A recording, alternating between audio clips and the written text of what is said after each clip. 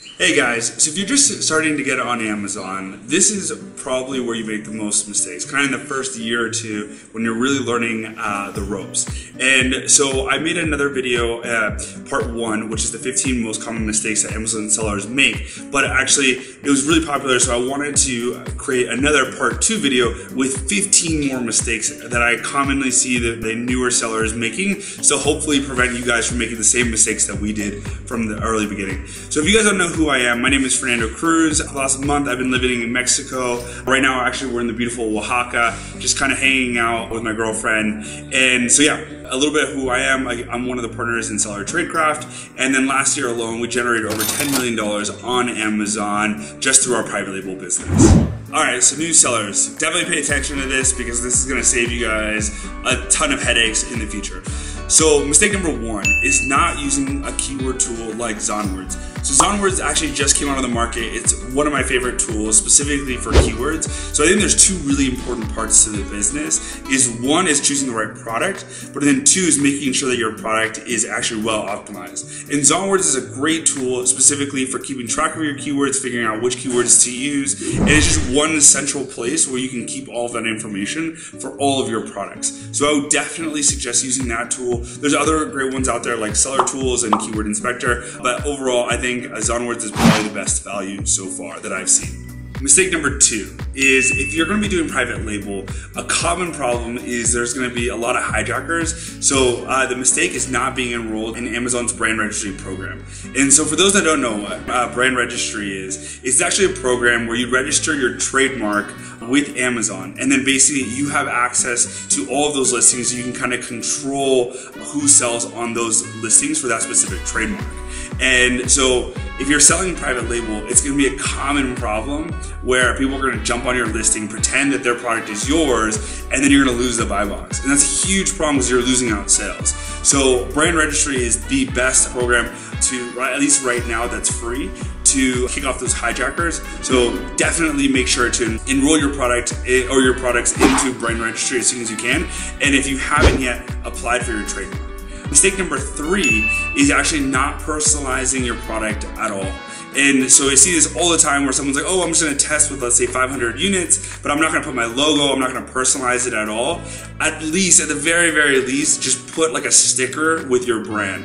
Because if there is a hijacker, and this is kind of related to mistake number 2, is that if you don't have anything personalizing the item, then when Amazon asks you to show like the distinguishing features of the products, if you don't have anything, then it's going to be a lot harder to kick those hijackers off. So make sure to personalize your product, even the slightest way, like I mentioned, with like an insert or like a sticker, so that Amazon can distinguish your products from your competitors and kick them off your listing. Okay, so mistake number 4 is not bundling with a complementary product to actually differentiate your listing. So Amazon's definitely more competitive than it was maybe like 3 years ago. And so one of the cool hacks that we do is that we'll bundle our products with a complementary product. And what it does is, 1, it differentiates our listing, which is great.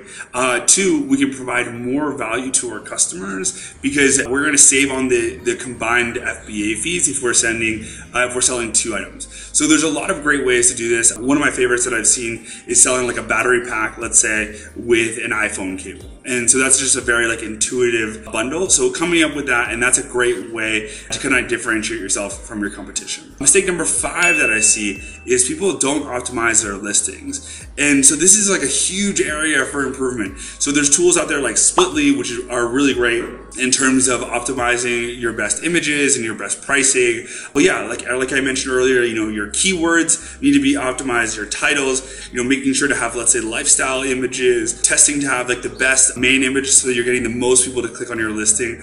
All of that kind of stuff is great room for improvement, and then making sure that your conversion rates are at least above 20%. So number 6 is neglecting product reviews. Everybody checks product reviews on Amazon. It's now like the social currency basically when you're shopping, because it actually proves like social validation. And so what you really want to do is make sure that you're doing everything you can to, 1, make sure that you get rid of all the negative reviews that you can, and getting as many positive reviews that are going to stick, like the verified reviews, because that's like going to be the first thing that a lot of customers see is the number of reviews when they're shopping on Amazon. And then mistake number 7 that I commonly see is people not optimizing and using sponsored products or PPC. So this is like definitely one of like our best strategies for getting to the top of Amazon, because if you're getting sales using sponsored products, then you're basically showing Amazon like, hey, people are buying this product when using, or, when searching with these specific keywords. And so you're much more likely to get higher up in the organic search results if you're definitely optimizing your PPC campaigns. And it's a great way to get even profitable sales. Okay, mistake number 8 is not collecting sales tax, at least in your home state. So I am not a tax attorney. No, it's definitely not legal advice, but there's great softwares out there like TaxSharp to help automate it. And so, there's definitely a lot of like kind of gray area around sales tax right now. So I would definitely recommend contacting like, a legal advisor.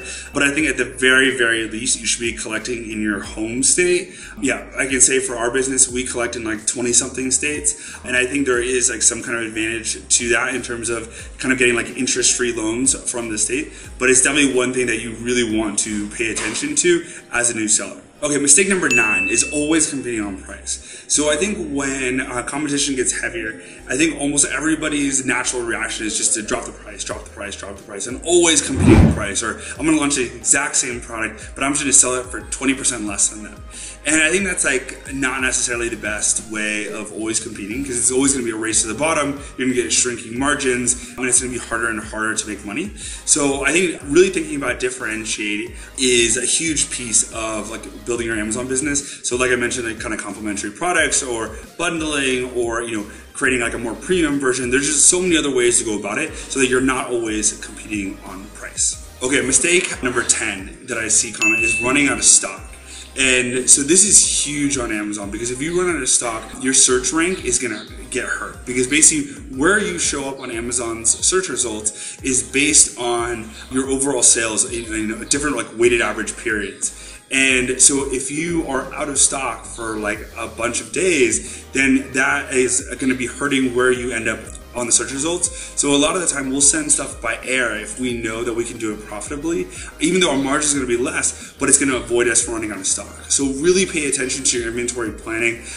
We have an entire team dedicated. We actually have 3 inventory planners now for our 250 SKUs. They each manage about 80 SKUs, but it's incredibly important for us as a growing business to make sure that we stay in stock all the time. So mistake number 11 is failing to comply with Amazon's like packaging requirements. So they have really specific requirements around like carton sizes, weight, like if you have poly bags, all that kind of stuff. But that's super, super important. You can get hit with tons of fees if your products aren't labeled correctly or they're not packaged correctly. So definitely make sure, depending on what product you're selling, that you're meeting all those requirements. Mistake number 12 that I commonly see people doing is going after really complicated products. So maybe things with like magnets or batteries or electrical, all that kind of stuff is really challenging in the beginning. There's a lot of certifications and everything that's required as part of it.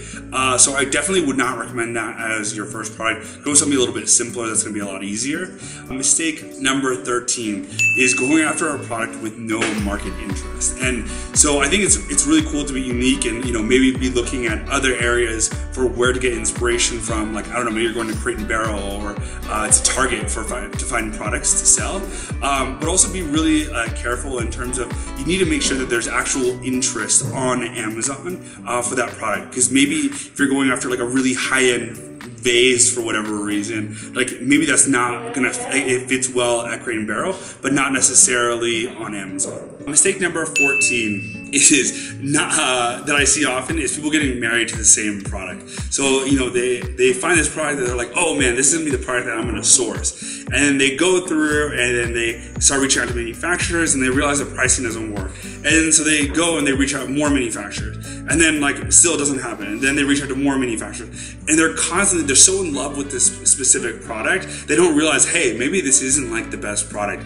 And so one of the things I tell like the new people on our team is, don't get married to a specific product. Try to be sourcing multiple products at the same time, and then comparing them against each other to decide which is the best product. And then mistake number 15, the last one for you guys, is not reinvesting the profits. So yeah, I mean, I think it's awesome to take some money out of the business and kind of enjoy, but I think right now this is like kind of like a golden era for Amazon. There's so much opportunity, and so as much as you can, reinvest the profits, you know, buy more inventory, launch new products, because there's just so much like room for opportunity still left on Amazon for you guys to grow your business. But yeah, that's part 2 for the 15 mistakes that I see kind of newer sellers making on Amazon. I hope that's really helpful for you guys, and hopefully these tips can help you guys get to the next level in your Amazon business.